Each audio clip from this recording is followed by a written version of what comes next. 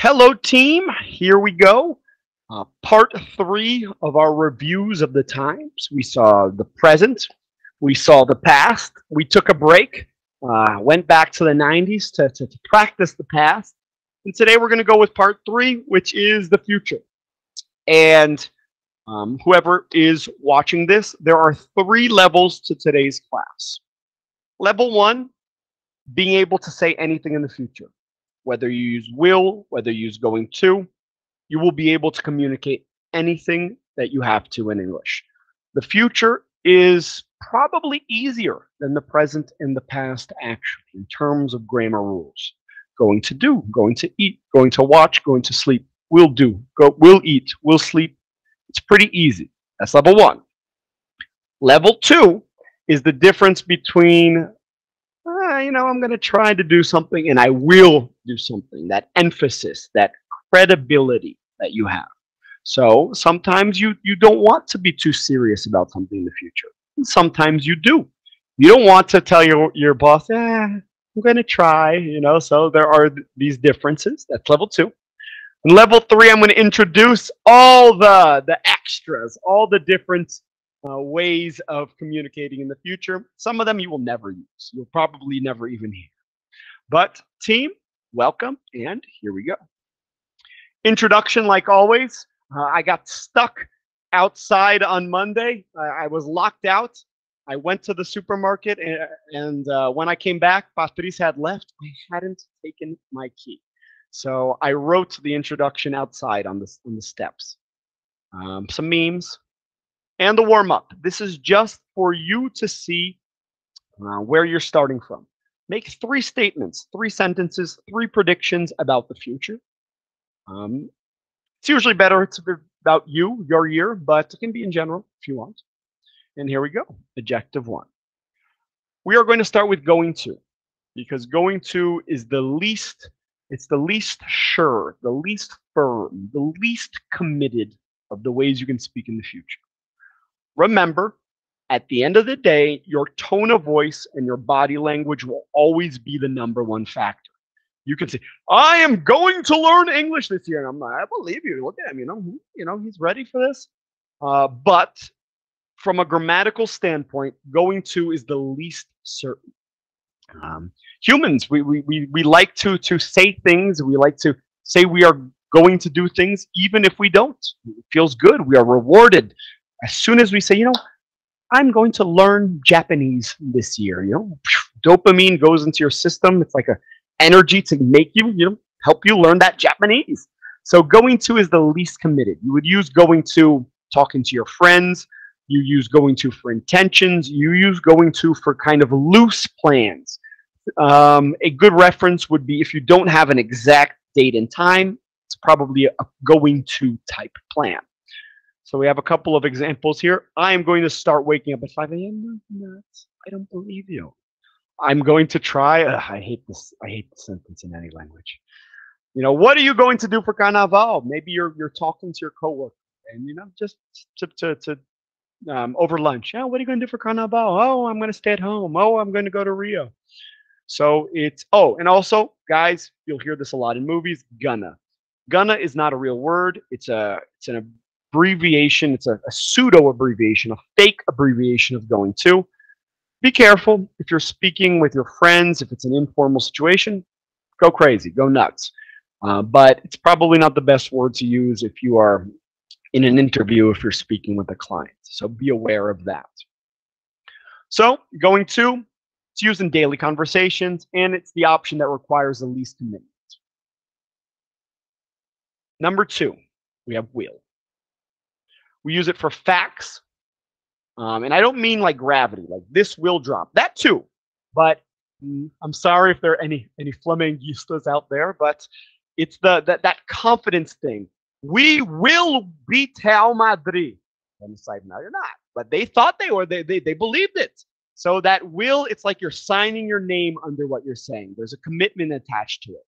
If you say, your boss says, when will you finish the report? Oh, I will finish today. So it's stronger.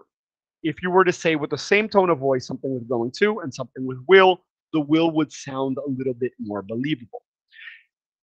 The second use is for spontaneous or reactive decisions, however you prefer to understand it. Just like we said that going to was for plans, this is for the opposite of plans. If I'm drinking some water and I knock it over, I wasn't planning on it. I will go clean it up. If the doorbell rings, I will see who's there. It's not something planned. So you're reacting to a situation in the present. It's spontaneous. Now, if you go to like an English site or maybe an English book, you might see that will is also for predictions. Personally, I don't believe in this because what will make something a prediction is whether you say, I think, I believe, I hope. And you can say, I think my team will win. I think my team is going to win. It doesn't really matter. So I do not like my students to focus on this. What makes something a prediction is when you put your thoughts behind it. I think this will happen. I hope this will happen. I get the impression that somebody will be fired this week. So you could say it the same way, I think somebody is going to be fired and it'll be fine as well. So it's those extra words that make something a prediction. Focus on this one. It's fact. It's firm. It's solid. You're committed to it. Or number two, the spontaneous reactive decisions. You can get through your whole English life with just those two. They're the main options you have. But let me introduce you to their baby. Their baby is the present continuous. And you might be, what's this guy talking about? It's just they're present continuous. All right, let me explain. If I tell you I am playing soccer, you'll understand that at the moment, right now, I am there kicking a ball. In English, you can attach a time expression. I call it an anchor word because it holds it in the future to make a present continuous statement into the future. I am playing soccer, it's now. But if I say I am playing soccer on Friday, if I'm playing soccer later, I'm playing soccer tonight, all of a sudden it becomes the future. I don't usually hear my students use this, but it does have a purpose. It's kind of that's why I called it the baby. It has the planning aspect of going to, but with the fact aspect of will. It'll usually have a very specific, explicit time expression at 6, tomorrow, next week, in April. It'll usually be specific, while going to is more kind of open. And let's see the examples I left here. The boss is arriving on Friday, so everything better be ready, because on Friday, he's here. We are watching the next John Wick in the theater.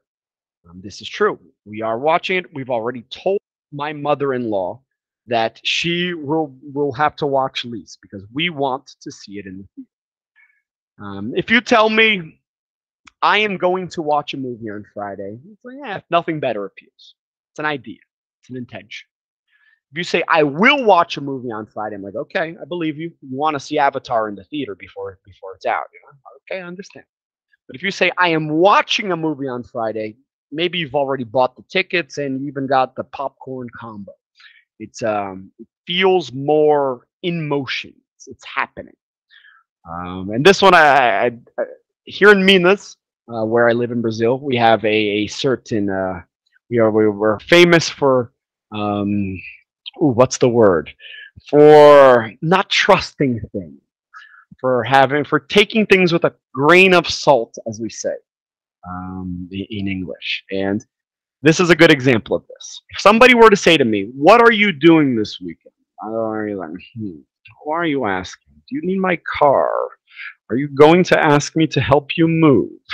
So what are you doing this weekend? It's more specific. Maybe it's a good thing. Maybe you have a barbecue planned and you are inviting me to the barbecue at your house on Sunday at noon. But what are you doing this? It's stronger than what are you going to do with this weekend, which would be just light, over lunch conversation. Oh, yeah, what are you going to do this weekend? Just to get people talking. Now, team, that's level 2. That is what I want you to really take from this class, because that's what's most important. You have your going to for intentions. You have your will. It's more firm. You can use it for the spontaneous decisions. We have the present continuous, which is for a a planned meeting. You know, it's something that is confirmed. It's real. It's happening. It's a plan in motion. Now we're going to get into the bonus ones. You don't really need to use these. You can get through your whole life without them, but you might run into them. So let me introduce you. Present simple. You will see this in airports, in bus terminals, and like in Google Calendar. The plane arrives at 8. The the the train leaves at this time. It's usually pretty specific, and it's something that you could imagine inside of your calendar. Your cell phone would let you know about when it's happening. In my experience, the place you will see this is with traveler meetings. It's pretty much it. The reason I don't say it's the most important is because you can usually use the ing form. The plane is leaving at 2:30. There is that argument that saying the plane leaves at 2:30, it sounds like, oh, every day they leaves at 2:30. But if I am organizing a trip with, I'm organizing a trip to Rio, and it's only this. It's a private van that we rented, and you can say the van leaves at 2. It doesn't have to be something that happens every week, every year, every month at 2. So you can use it like that. But I do agree, a student of mine pointed out, it does sound more like a routine, something that happens constantly than the ing form. Next up, the future continuous. I don't usually see any problems with this, just less common. It's when you want to emphasize an action. Yes, you remember those other 2 classes. When you want to emphasize an action at a specific point. What will you be doing at 6:30? I will be teaching.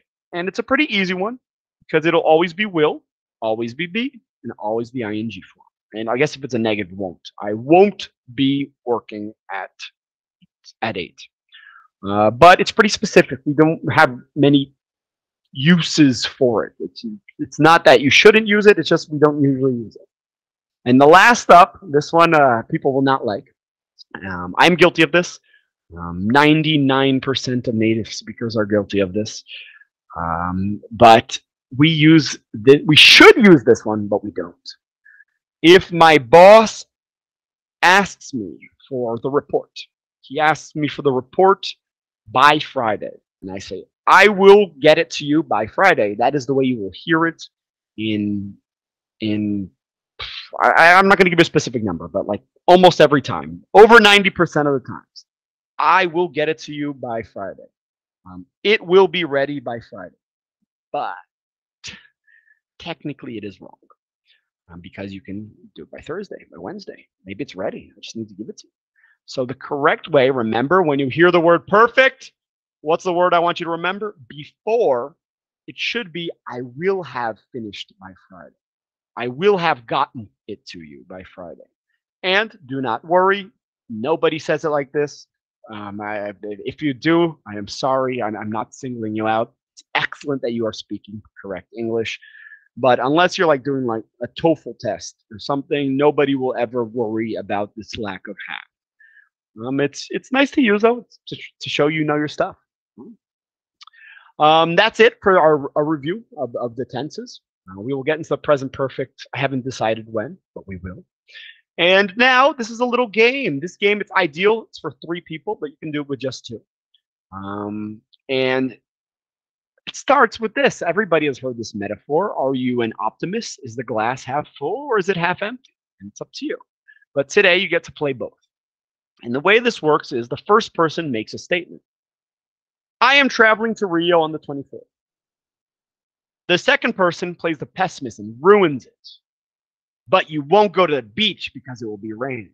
And then the third person, the savior, is going to save the situation. However, you'll make new friends at the hotel bar while you're waiting for the rain to pass. So the first person makes a statement, the second person ruins it, the third person saves it. There's 2 ways to play this. You can do it in a very light way, just to be practicing your English without worrying much about whether you're using going to, will, present continuous. For option 2, you can be very, very precise with it, where you're consciously picking, oh, I'm going to use the present continuous for this one. Oh, this one's not that serious. I'm going to use going to. So you can do that as well. All right? It's a fun game. It's a light way to practice the future. If you do it a couple of times, you will feel confident that you can say anything you need to in the future. Conversation starters, a couple of questions.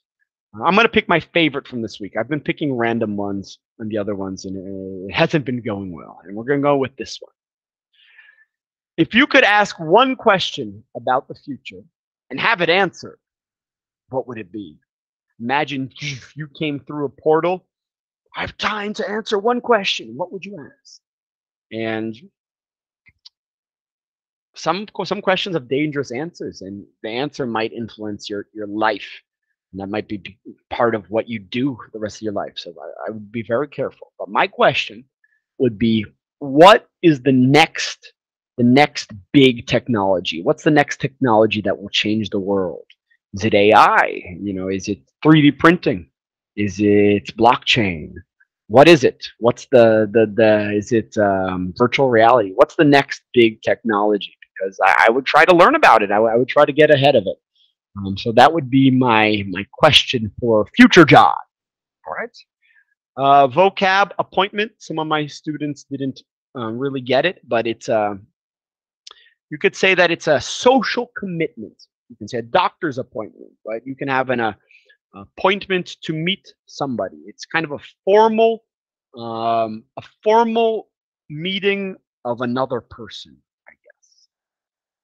And deadline, it's the limit when you need to do something. You need to do something by Tuesday, by next week, by the end of the year. Last up, your challenge. For those of you who know the story of Romeo and Juliet, you might recognize it. It starts in Verona, 2323. Thank you for reminding me, Mr. Diego, about Verona. There is a feud between two gangs, the Williams clan and the Going To crew. The Williams clan's motto is "A promise will be kept," and they have vowed to destroy the Going To crew, dreamers, with big plans for the future. To make the situation worse, Romeo Williams and Juliet Going To have run away and tension is high. So here are my three questions for you. How did the war begin? What is the world they live in like? What is 2323 like? And what will happen next? Team, there's some bonus activities here if you want to check them out. Different ways to practice the future. But that is it. Like always, thank you. And I will see you next week in class.